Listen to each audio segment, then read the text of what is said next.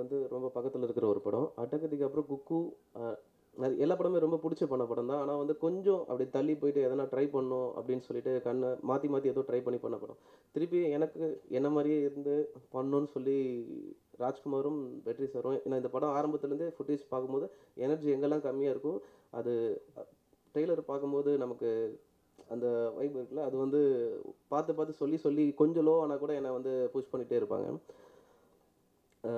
அண்ணனுக்கு ஜெய் கதை எனக்கு தெரியாது. அட்டகத்தி ரிலீஸ்க்கு அப்புறம் கூப்பிட்டு படம் பண்ணலாம் ராஜ்குமார் டைரக்டர் அப்படின்னு சொன்னேன். ராஜ்குமாரை வந்து வேப்பம்பட்டில் ஆஃபீஸ் போட்டுருந்தார். அப்போ போய் மீட் பண்ணோம். உங்களை வச்சு தான் இந்த ஸ்கிரிப்ட் எழுதியிருந்தோம் அப்படின்னு சொன்னார். அதுவே ஒரு மாதிரி பயங்கர லோவாக இருந்துச்சு. சரி ஓகே, என்ன வச்சு எழுதுவீங்களா அப்படின்னு அப்படியே போகலான்னு சொல்லிட்டு ஆரம்பிச்சது. ஸ்பாட்டில் இம்ப்ரவைஸ் பண்ணிகிட்டே இருப்போம். விஷ்ணுலாம் நிறைய எனர்ஜி கொடுத்தா. கொஞ்சம் லோவானால் கூட அவரும் சொல்லாப்ல, ஆனால் ஒன்று போயிடலாம் பண்ணி நிறைய க்ளோசஸ்லாம் வந்து விஷ்ணுவோட புஷ்ல கிடச்சிது.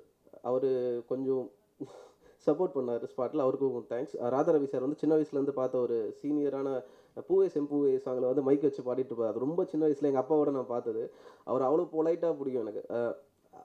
மயில்சாமி சார் அட்டகத்தி முடிஞ்சு யார் கூடலாம் நடிக்கணும் அப்படின்னு கேட்ட லிஸ்ட்டில் நான் சொன்னது மயில்சாமி சார். அண்ணனுக்கு ஜெயில நடிச்சிட்டேன்.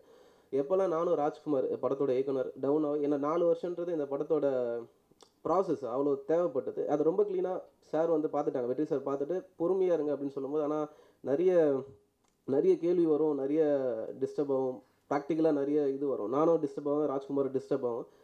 அப்போ கேட்டுரும். ஆனால் அதை எல்லாத்தையும் ஹோல்ட் பண்ணிவிட்டு இப்போ திருப்பியும் இந்த லான்ச் பண்ணியிருக்கிறது thank you sir and sorry sir. 2 பேரும் அவசரப்பட்டு கிஷோர் சார் அப்புறம் ஆலிஃப் சார் ஆரம்பத்தில் வெற்றி சாரோட இந்த ஸ்கிரிப்டை கரெக்டாக பிஞ்ச் பண்ணி எடுத்துகிட்டு வந்தது. அவங்களும் இந்த ஸ்கிரிப்டுக்கு நிறைய கொடுத்துருக்காங்க.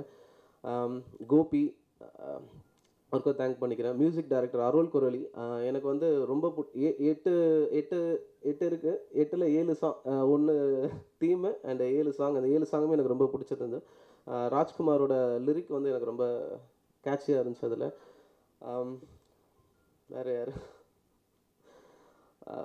அசிஸ்டன்ட் டைரக்டர்ஸ் எல்லாருக்கும் நான் தேங்க் பண்ணிக்கிறேன். அண்ணனுக்கு ஜெய் வந்து எனக்கு அட்டகத்திக்கு அப்புறம் திருப்பி ஒரு ஆரம்பமாக இருக்கும்னு நான் நினைக்கிறேன். எனக்கு பக்கத்தில் படத்தோட ஆப்பர்ச்சுனிட்டி எனக்கு கொடுத்ததுக்கு இந்த படத்தோட director Rajkumar sir and producer Vetrimaaran sir 2 பேருக்கும் நான் என் நன்றி தெரிவிச்சுக்கிறேன். வெற்றிமாறன் சார் மாதிரி ஒரு பெரிய டைரக்டரோட ப்ரொடக்ஷன் கம்பெனியில் ஒரு படம் பண்ணுறதே அது ஒரு பெரிய அக்கம்ப்ளிஷ்மெண்ட்டாக நான் நினைக்கிறேன்.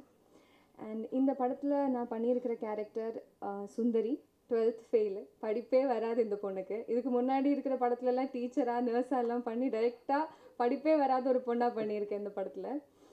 அண்ட் இந்த கேரக்டர் வந்து எனக்கு உண்மையிலேயே ரொம்ப சேலஞ்சிங்காக இருந்தது. ஏன்னா ஃபர்ஸ்ட் டேல இருந்தே டைரக்டர் வந்து என்கிட்ட சொல்லிகிட்டே இருப்பார், நீங்கள் சிட்டியில் இருந்து வந்த பொண்ணு மாதிரியே இருக்கீங்க, அப்படியே அழுக்காக மாறிடுங்க, நீங்கள் லோக்கல் ஆகிடுங்கன்னு சொல்லிகிட்டே இருப்பார். அப்படியே ஒரு லோக்கலான ஒரு கேரக்டர் பண்ணியிருக்கேன், மேக்கப்பே எதுவும் இல்லாமல். அண்ட் ஃபர்ஸ்ட் டைம் நான் ஓன் வாய்ஸில் டப் பண்ணியிருக்கேன். அதுவும் வந்து எனக்கு சுத்தமாக கான்ஃபிடென்ஸே இல்லை. டைரக்டர் தான் வந்து இல்லை நீங்கள் பண்ணால் நல்லாயிருக்கும்னு சொல்லி எனக்கு கான்ஃபிடென்ஸ் கொடுத்து என்னை பண்ண வச்சார். அண்ட் இந்த கேரக்டர் வந்து இந்த நார்மல் தமிழ் பேசுகிறதே எனக்கு கொஞ்சம் கஷ்டம்தான். அதில் வந்து லோக்கல் ஸ்லாங்கில் நான் பேசியிருக்கேன். எப்படி வந்திருக்குன்னு தெரியாது, அது படம் ரிலீஸ் ஆனதுக்கப்புறம் தான் தெரியும். அண்ட் இந்த படத்தோட கேமராமேன் விஷ்ணு சார், அப்புறம் ராதாரவி சாரோட எனக்கு காம்பினேஷன் சீன்ஸ் எதுவுமே இல்லை, அதுதான் வருத்தமாக இருக்குது. பட் இருந்தாலும் அவர் நடித்த படத்தில் எனக்கு ஒரு ரோல் இருக்குது, அதுவே பெரிய விஷயம். அண்ட் ஹீரோ தினேஷ், அவரை பற்றி நான் சொல்லவே தேவையில்லை, எல்லாருக்கும் தெரிஞ்ச விஷயந்தான். அவர் ரொம்ப சப்போர்ட் பண்ணார் என்ன. ஏன்னா அவர் வந்து ரொம்ப ஸ்பான்டேனியஸான ஒரு ஆக்டர்.